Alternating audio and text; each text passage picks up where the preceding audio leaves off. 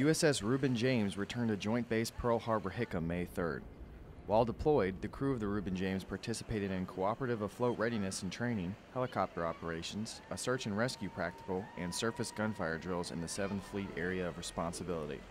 I'm honored to be the commanding officer for the final deployment of Reuben James. There's been 27 years of great service by this ship, and I'm the final commanding officer, so that's a great honor. And it felt great to bring the ship back this final time.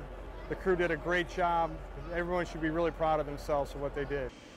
This is likely to be Reuben James' last deployment prior to decommissioning August 27th.